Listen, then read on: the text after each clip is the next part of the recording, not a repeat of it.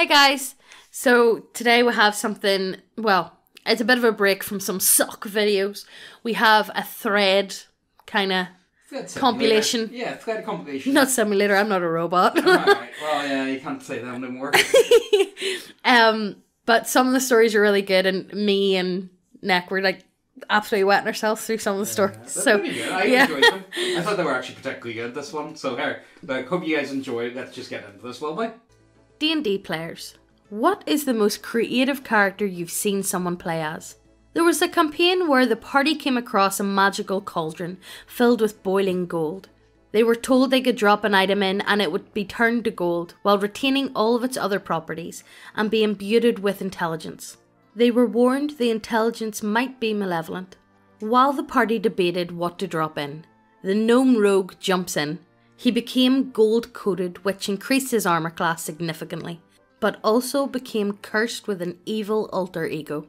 There was much rolling to determine when and for how long he was forced to play as chaotic evil. A thief with level 1 illusionist that passed himself off as an archwizard, throwing fireballs and screaming, "These beasts are immune to magic!" in a fight was a funny experience. He was good at scamming NPCs though. One of my players was playing as an earth elemental cleric. They were sailing to some faraway island when everybody was dicking around, and they knocked said cleric into the ocean. Of course he didn't float and sank straight to the bottom. Couldn't drown either, technically. It took the players 3 sessions of underwater themed adventures to finally get him rescued.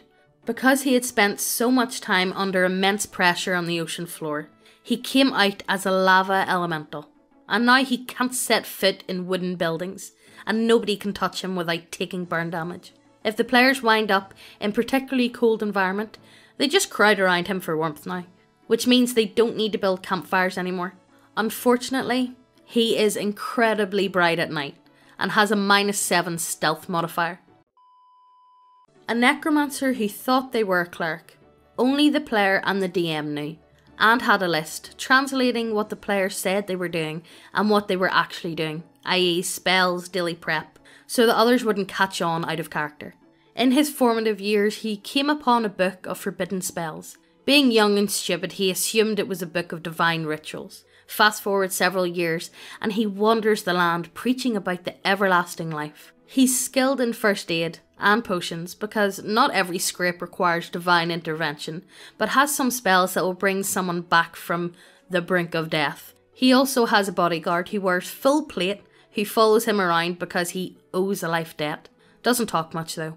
The other players never discussed removing their own armour or eating or using the toilet, so nobody found it odd that the NPC never did. The other players also never took points in Knowledge Arcane to discover the spell effects didn't match what they should. Edit. People are asking. He got found out when one of the party members went down and he turned them into a zombie. The players were then in on the joke and weren't able to separate what they knew and what their characters knew, which is why they weren't told from the start. If the party member hadn't gone down, there was a plan to have a personal quest in a Trial of Faith style to see if he could unintentionally turn himself into a lich, and if the party would help him do so. See, I always like characters like that, you know, where you kind of like hide. Like there's a backstory that nobody really knows, or there's like a underlying. Yeah, I like that as well. That, but you have to keep it actually private from the rest of the group. Yeah. You can't actually have other people know, only the DM can know. Yeah. Otherwise it spoils it. Yeah. Almost. But yeah. I really love that concept, though. Yeah. I'm really into that shit. I once played a halfling thief who thought he was a wizard. He actually had some kind of abnormality that 110% blocked him from doing magic of any kind. The difference between mine and yours is the rest of the party knew he wasn't a wizard, but humoured him anyway, to the point of talking him up doing something mundane as some lofty, overpowered, awe-inspiring act of spell work, which he believed more than any of the NPCs that witnessed it. It culminated with him actually managing to cast an overpowered, world-altering spell once, when his abnormality was temporarily healed, and all the magic energy he had unknowingly stored his whole life all came rushing out of him at once, only since it didn't feel the same as all the other spells he had been casting. He didn't think it came from him, and gave some mundane coincidence reasoning for it happening. A lizard wizard, not a cool humanoid one, a gecko which could occasionally spat sparks. It's been a long time, but as I remember it, my buddy was using Middle-earth as the setting. My character was an elf with polymorph abilities, hung out in Mirkwood, and while transformed as various woodland creatures, spied on passers-by on behalf of Gladriel. Spending 100 plus years in Mirkwood changed her into something a bit more empty. Not physically, just personality. Lazy, likes to talk about trees. At this point, I wasn't tainted with min-maxing or metagaming, so I was more than content to make this weird, awesome, elven forest woman with no social or combat skills, and send her into an adventure based on subterfuge, navigating deserts and combat. I was also interested in making an elven woman who wasn't the Tolkien archetype. Awkward, homely, blunt, super into trees and tree stuff, and not the usual elven, let's make dope skyscrapers out of these redwoods way, but let me tell you which tree sap tastes best right off the bark. So she ended up whisked away, reassigned to an adventure in the east, past Mordor, into the desert where, according to the DM, Tolkien's mentioned in only one paragraph, blue wizards were hiding. She was very upset with her reassignment. Over the course of the adventure, because wizards, she got stuck as a parrot, rode on another character's shoulders, preferred disguises, lots of scouting, lots of complaining about not being in Mirkwood, and also being a parrot. Many Mirkwood facts. Mirkwood reminisces, drawing maps of Mirkwood in the sand with a talon. The entire time I had her advertising the party that returning to Mirkwood would be the best option. That said, when the enemy least expected it, bam, sleep mist and trash talk punctuated with bots! Surprisingly effective. We never finished the campaign, so I'd like to imagine she just abandoned them at some point, and there's a colourful parrot flying happily around Mirkwood, perching on Treebeard's shoulder occasionally, a character who's actually from Mirkwood. Not Treebeard, who I've been reminded is from Fangorn. Yes, he is from Fangorn. Yeah. See? All I know is Mirkwood. Squawk! Nothing else. It was fun to think about this again after all this time. Now I'm probably going to remake her as an important NPC in my new wilderness adventure-based campaign. Simon and Garfunkel. It was just for a one-shot, so I don't remember all the details. I believe Simon was a gnome wizard and Garfunkel was a Goliath fighter, or some other large race. Simon was a murderous psychopath that Garfunkel had accidentally paralysed at some point in the past, to the point where Simon can't even speak. So he carries Simon around like a baby out of guilt, caring for him and protecting him. Simon's entire existence is seething with rage, usually trying to kill Garfunkel and those around him, but always failing, with Garfunkel being completely unaware of Simon's burning hate for him. He was a stealth character, but all his stat points went into intimidation, so whenever he was spotted, he would just shout, "You do not see Grog!" and casually sneak past. You don't see me! Is this some... I can't see you! You can't see me! I feel some John Cena references. You can't see me! It's meant to be pepper here.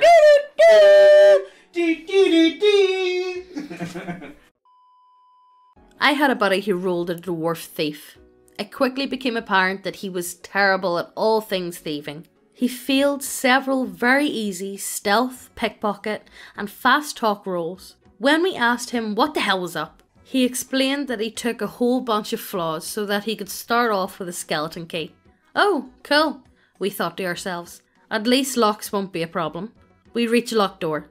We ask him to pull out a skeleton key. He obliges, reaching into his pack and removing an adamantium hammer that has skeleton key engraved on the hilt, which he then uses to pulverise the door with his +4 strength. Well, you know. Well, if it works. That's not bad, actually. Good times. Yeah. My current campaign is made entirely from characters who are new to D&D, myself included. So when building characters, my friend rolled mostly average stats, with the exception of intelligence. So he has a -3 in that, so we basically determined that he's illiterate. During our campaign, he also referred to the DM as God as a joke, and he kept asking questions like, "Alright God, what do we do about blank?" So I made a joke that it looks like his character is actually communicating with a god on a regular basis, but everybody around him just thinks he's insane and will never believe him. He then got the personality trait Divine Guidance, which allows him to have a helpful hint once per campaign session.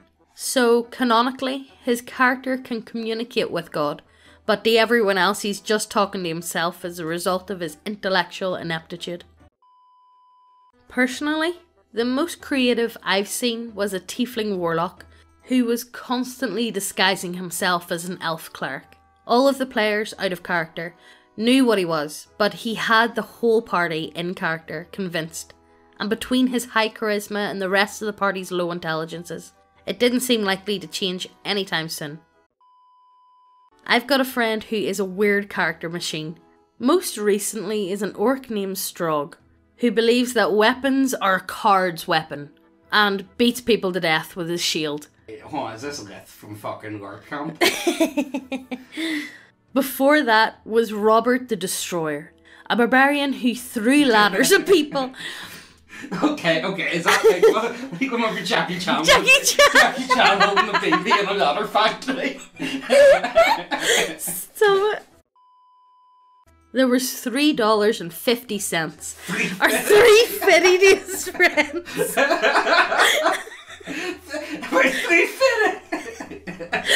A really creepy monk who could shoot vines out of his hands like Spider-Man. Why does he call him 350 then? Wait, what? There was $3.50. Or like 50 cents. Yeah. Okay. And of course, Justin Chandler, a shaman who saved literally all his gold to level 7, then used it to permanently enlarge and awaken his pet frog, and deck it out with sweet gear. Yeah, that's what I'm talking about. Alex Jones and D&D.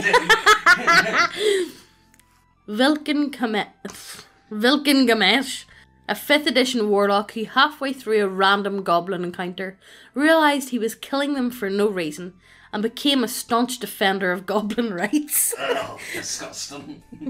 Harold the Great and Powerful was a bard who was absolutely useless but invested everything in bluff and insisted he was a high-level wizard. Also had a penchant for buying people's souls and then pushing them towards positions of power.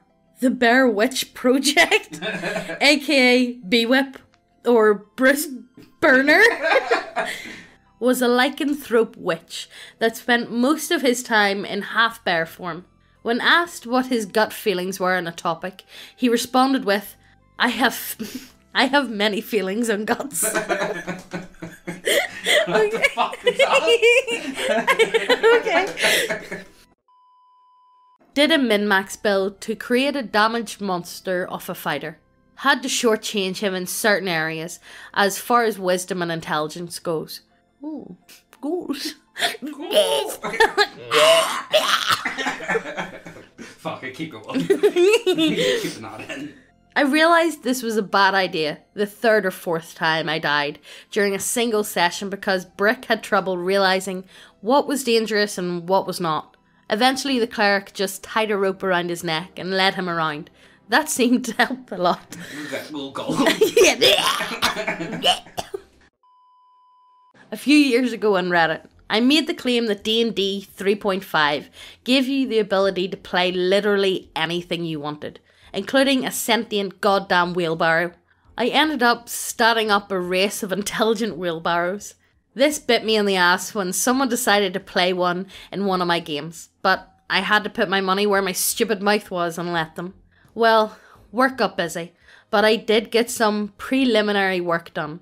As it turns out, using the intelligence object template complicates things by adding statistic value to certain abilities. To compensate for this, I adjusted to the following. Cart, large vehicle, strength +6, dexterity +0, constitution +6, intelligence +0, charisma +0, speed, poor/slow, hit dice, 5d6, armor class plus floor. Floor. Floor? Fuck, you keep going. Lolly. Fuck it, I'm not cutting at this point. Yeah. Assuming no character class, your starting skill points are 2 plus intelligence modifier multiplied by 8. You have 1 natural attack. Ram 2d6. From intelligent item modifier, you gain the ability to speak and read any language you know. You also have 60-foot dark vision and hearing, and 10 ranks in knowledge, local. Hold person, 3 a day. Just fall over them. Locate object, 3 a day. So I suppose the only way to like end this video is to talk about the character that I'm personally playing at the minute. He's called Baza. Baza. Baza. Baza. Big Baza. North FC. Now, I'm sure a lot of you guys probably know the North FC meme, don't yous? If not, to give you a basic rundown, it's, you know, have you ever been in Wetherspoons and, you know... Or typical English pub. English pub. And there's always one... Big fat fella, big fat fat guy middle-aged man. with a pint of beer, Shit whatever tier it is. ale. Shit ale. Yeah. And he's sitting shouting at the screen over the football match. Go to, North FC! North FC! Well, that's pretty much... That's Baza. Yeah, that's pretty much Baza. I like to use, you know, like stereotypes that everyone knows of, like, you know, like basic generic stereotypes, and then try and put them into, like, a fantasy universe. Yeah. I think it's actually a really cool way of creating characters, and I really like doing it. If you guys have got any characters that you have done, definitely post them down below. Maybe if we get enough of them, maybe who knows, we might be able to do a video compilation of what your guys' characters are. I think that'd be pretty cool. And by the way, guys, thank you so much for subscribing. We've hit 90,000. Hey. 10,000 away from 100,000. We might be able to get that plaque and put it on Pride and Place on our house wall. Yeah, it'd be pretty cool. For everyone to see. But don't forget, if you like a video or if you know any friends who would like a video, send them. So, like, share the videos, or even like your D&D group, show it to them. Yeah, you never know. Sharing is caring. Yay. Yay. Anyway, cheers. Thanks guys a lot for subscribing and all that other good stuff. And look, we'll see you in the next video. Hope you guys have enjoyed. Bye. Suck. Hold on.